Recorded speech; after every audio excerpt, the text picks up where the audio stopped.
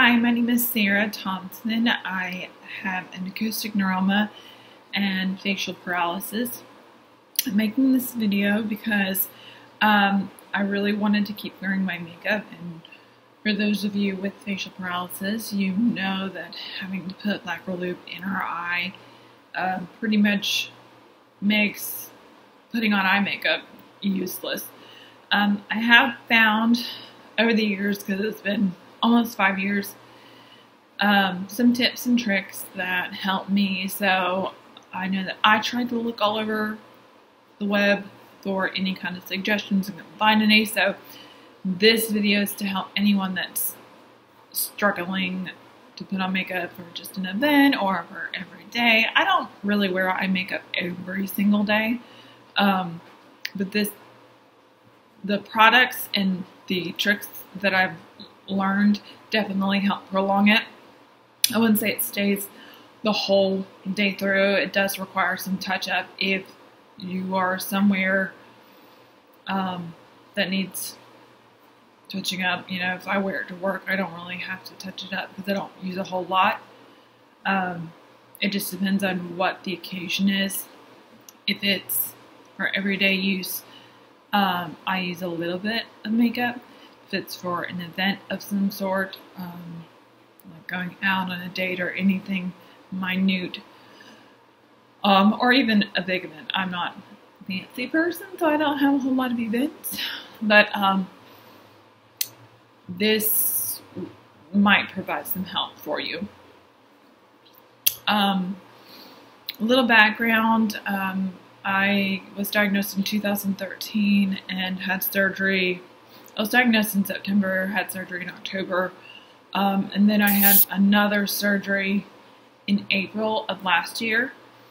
And then in May I had to have a shunt put in, which explains this wonderful little crazy growth of hair right there. So anyway, the products that I use for my face are usually just drugstore brands, CoverGirl, Maybelline, stuff like that.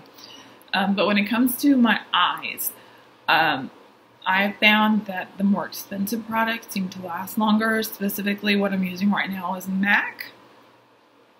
I use MAC eyeliner, and it is waterproof eyeliner. Not that waterproof really matters much when it comes to the lacri lube that goes in my eye, because it's mineral oil based, but it does last longer than others.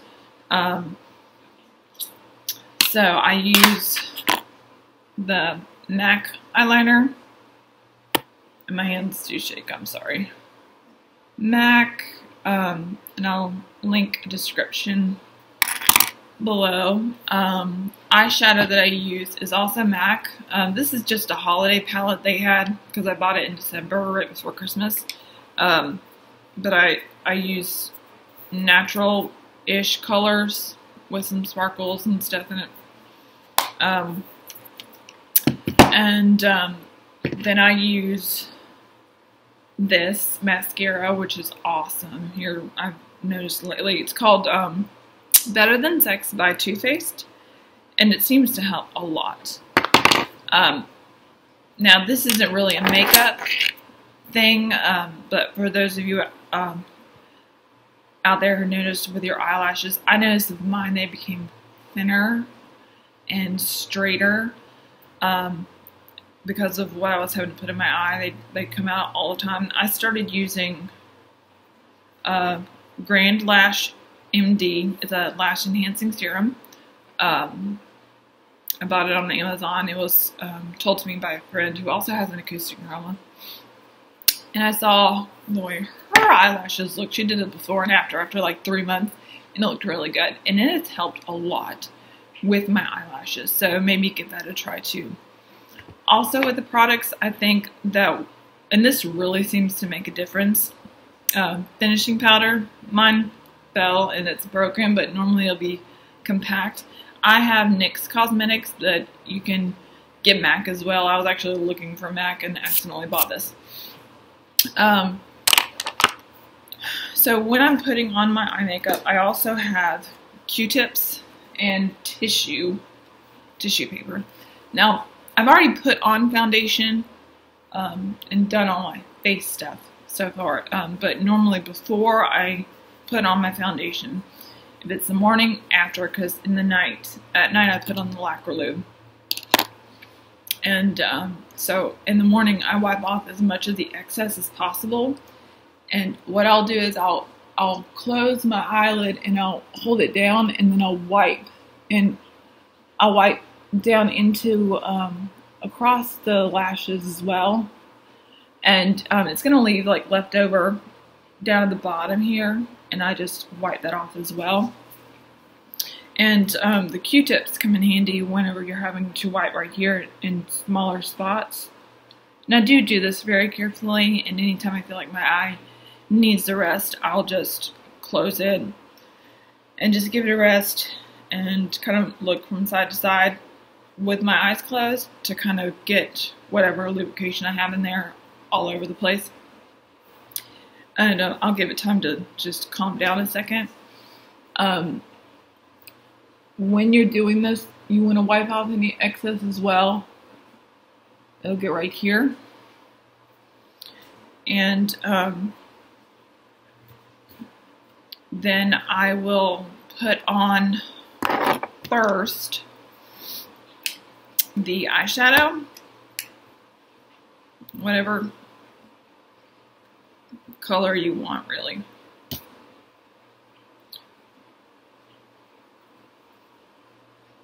Actually, I'm going to do my good eye first and then do the other one.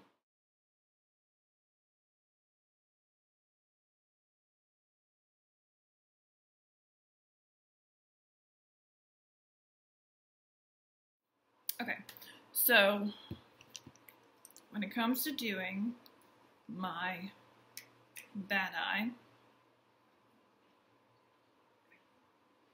I will start with the eyeshadow. And a lot of times I'm holding my eyelid up since it doesn't want to go up. And I'll try to close my eyes as much as possible.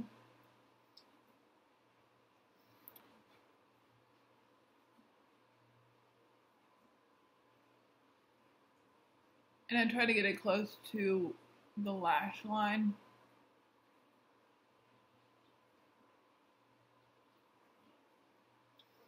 Now, before I go on to the eyeliner, I like to do my finishing powder first. And I usually just use my finger. I think I'm going to use a brush this time. I get a little bit.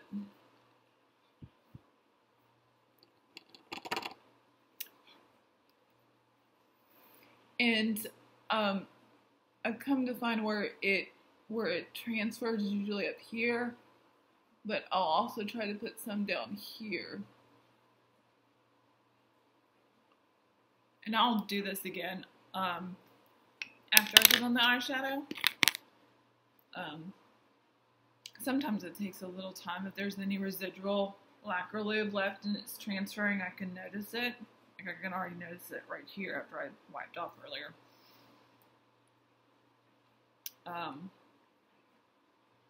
So then I will pull in the eyeliner, and for both eyes, I pull this out just a little bit, and I try to get as close to the lash line as possible, because I just want to enhance that line just a little bit. And I do go very slowly and carefully. I mean, I'm not in a rush when I do this.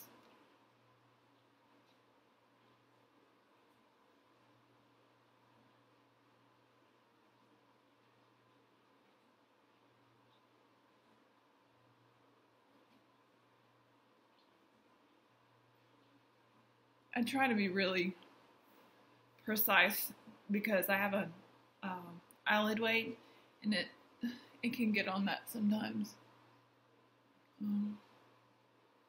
Now, once I put on the eyeliner, I will again use the finishing powder, but I use a slanted brush like this, and I'll put some on the end. I don't try to put a whole lot because I don't want it to lighten it, even though it lightens it a little bit. I try to do it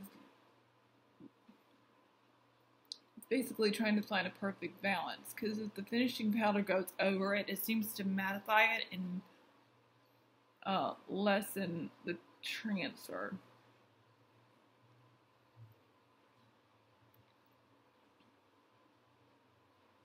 Because it is supposed to be translucent, but now with the eyelashes, they usually are straight on this side. I don't know if it's the eyelash serum or the mascara that I'm using, or both, but here lately they've been curling out, so let's hope they stay like that. But sometimes I will curl them, and when I curl them, I try to close my eyes as much as possible while I'm doing it. And I would lift this up and try to get as many of these lashes in there, because I don't know if you can see, but I've got some that still want to be straight. With the mascara, I'm again lifting this lid, this eyebrow, and I will carefully try to put it on, and I try to get all the lashes in there I can.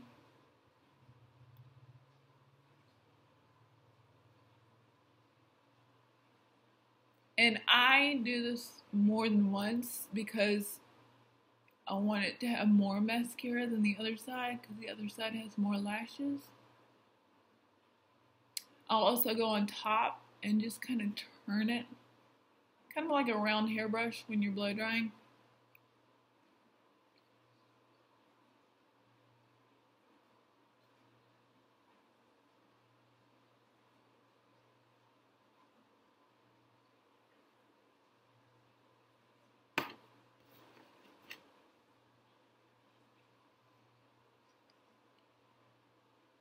I was considering doing a second coat, but that looks okay. Looks a little bit even. So that's usually it. I have started here lately putting some finishing powder on the bottom, because the lacri lube seems to come here, and I try to pat as much as possible, not really slide.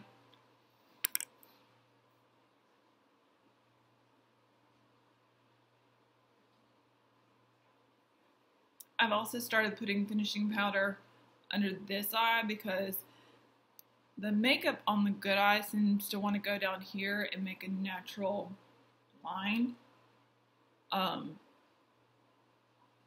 But it makes it look like the underneath is lined, but the other side won't. So I try to limit transfer there as well. So that's basically all I do. If you have any questions, please let me know. I hope this helps somebody, because I know that it frustrated me completely that there was nothing out there that I could look at. So, and if anybody's wondering, the type of lacri lube that I use is Refresh. I've tried other brands like Sustain and stuff like that, and it tends to bleed down more so. This a little bit goes a long way, and if I feel I need to reapply during the day, I'll put a very, very small amount in the corner here, and then like a really small amount in the corner, and then I'll put it right there, and then I'll close my eye, and I'll look back and forth and just rub it around a little bit. So a little bit does go a long way. And the less you have to put on, the less it messes up your makeup. And there you go. I do carry the eye stuff, like the eyeliner and the finishing powder. I'll carry in my purse if I need it sometimes. I'd eventually like to get a set of two, one for the purse and one for at home. But like I said, they're expensive. So I usually only have one of each. Other than that, just if you have any questions, let me know. Hope this helps.